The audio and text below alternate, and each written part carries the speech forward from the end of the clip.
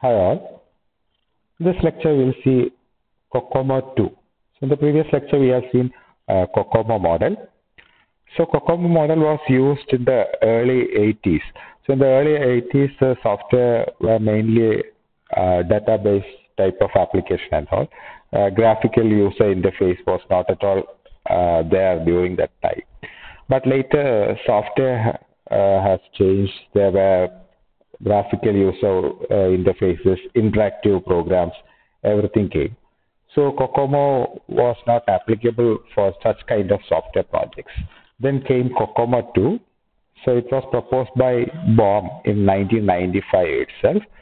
So later we had component-based development and also service-oriented architecture came, and also web-based development. All these came.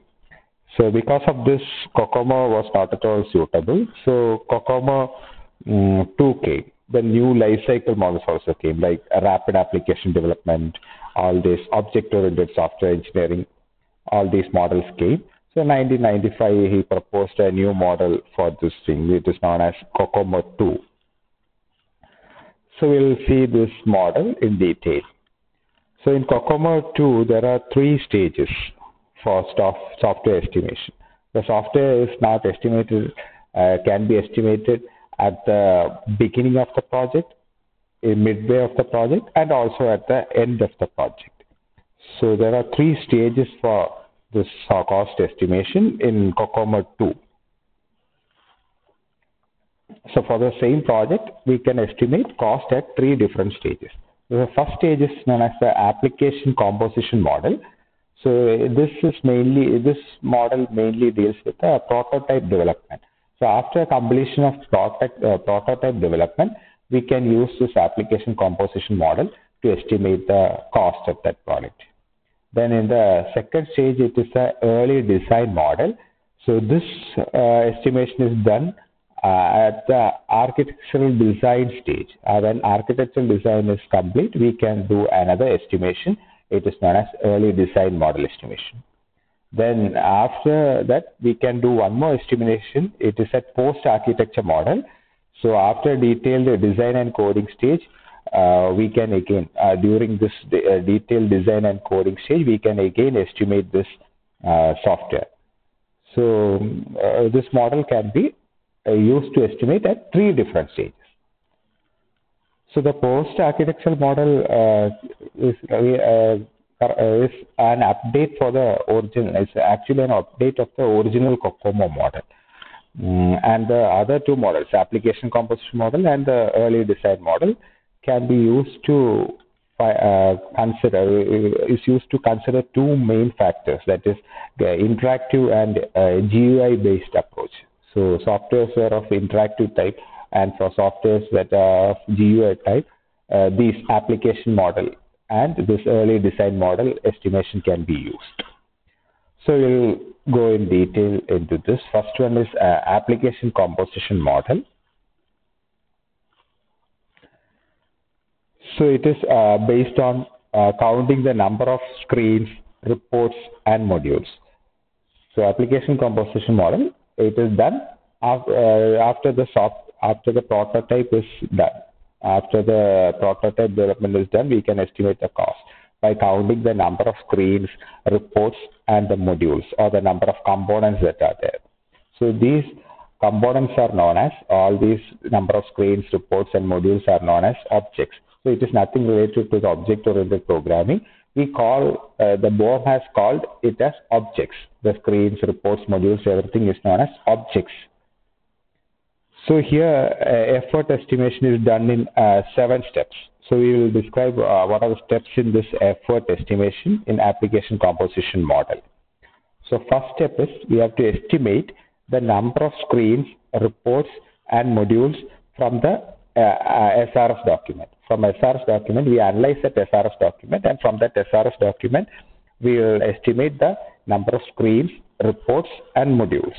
Then in the second step, what we will do is we will determine the complexity level of each screen, report, and we rate it according to 3 scales, that is simple, medium, and difficult. Also the complexity of reports or the all the modules, everything will be calculated. So we'll see the complexity level. I'll show that in the next slide. And in the third step, what we'll do is use the weight values as in the tables given. So we will use these weight values as given in the table. So second step, we have to determine the complexity level. So the BOM has calculated the complexity of screen and report like this. So screen complexity is based on this table. So if the number of views is less than 3, and also it will consider number of tables that the views will access. So if it is less than 4, then it will be simple. Or if it is less than 8, it will be simple. If it is 8 plus greater than, it has to query around more than 8 tables, then it will be considered as 8.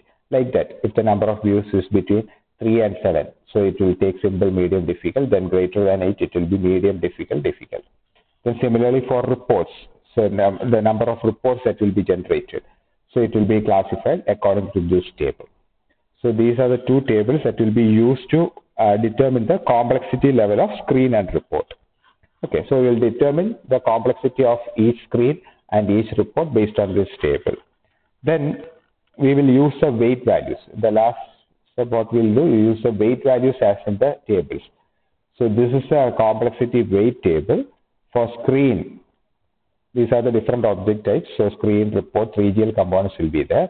So we will determine screens, we will determine the complexity of all screens and reports. Then what we will do, if the screen is simple, then we will give a value 1. If it is medium, we will give 2. If it is difficult, we will give 3. For report, it will be 2, 5, 8. So if there are third generation language components, then the value will be 10. So like this, we will be assigning this weight. So this is the third step. So we will be assigning weights for everything. Then after that, what we will do is, in the fourth step, add all the assigned complexity values. We will add all the complexity values to obtain the object points. So we will add all the assigned complexity values. So in the third step, we have assigned all the complexity values. We will add, we will sum up all this. This will be the object points. This will give, this total sum will give the object points.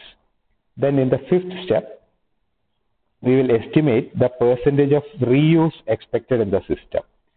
So reuse means it is an amount of pre-developed software that will be used within the system. So what all components can be used. So if we can use some component that is already existing, so we will determine those components which can be used, that is already available in the in our company. Then we will calculate the new object point count. We will calculate the new object point count, NOP, as object points. So this is obtained from fourth step, into 100 minus percentage of reuse divided by 100. So this gives the new object point. So we will, if some components can be reused, we have to reduce the effort. So that's why we are calculating this new object point, NOP. Then in the sixth step, what we have to do is determine the productivity using this table. So we have to determine the productivity. So it is based on the developer's experience and also the capability and also the case maturity. This is not I case, it is actually case. So computer-aided software engineering maturity and capability. How much that the developer team has experience and how much they are capable. So based on that, there is a productivity value. So if they don't have any experience and they don't have any computer-aided software engineering tools and all, we have to give a value 4. Otherwise, if they are well experienced, they do use case tools, then we can give a very high value like 50. So you have to determine this productivity value. Then finally, what you have to do is we have to estimate the effort in person months. So effort equal to, we have already calculated NOP divided by productivity will give the effort in person months. So we will get the effort in person months. So this is the application composition model estimation. So this is done during the prototype development. After completion of SRS during this prototype development, we can determine this the product effort required using this 7 steps. Then again, in COCOMO 2, we can again determine the cost at early design stage. So it is done during the architectural design stage. So here what we do is we determine the unadjusted function points. So the unadjusted function points are counted, and these are converted to source lines of code. So UFP would correspond to, there are some examples for USP. So for unadjusted function points is already determined using the past experience. For C language, for example, it will be 128 lines of C will be equivalent to some 29 lines for C++, or it is equivalent to 320 lines for assembly code. So there is some equivalency is there. So if it has already been defined, so you based on that we will be converting it into source lines of code. Then we have 7 cost drivers that is being used in this model. There are 7 cost drivers that will be used in this model. So these are those cost drivers: product reliability, complexity, extent of reuse, platform, personal experience, case support, and schedule. So these are the 7 cost drivers. So we will be rating these 7 cost drivers on a 7-point scale. So we will give a value between 0 to 7 for all these 7 cost drivers. Then effort is calculated based on this KSLOC. We have already determined the SLOC. So KSLOC into sum of all these cost drivers. Sum of all cost drivers will give the effort at the early design model. So during early design model, we can calculate using this formula.